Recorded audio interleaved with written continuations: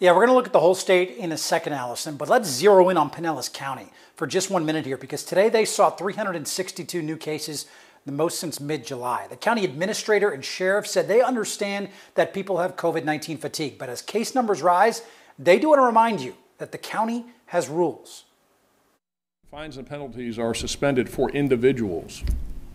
Fines and penalties are not suspended for businesses. The sheriff showed several examples from last month of businesses just not following the rules, including waiters not wearing masks and bars where people were not socially distant and even out on the dance floor. Later tonight, deputies and police officers, they're going to go around to bars and to restaurants to give them signs to place on their doors and windows to remind people of the rules. If business owners don't follow them, they could face fines starting at $100 and increasing if they continue to get caught.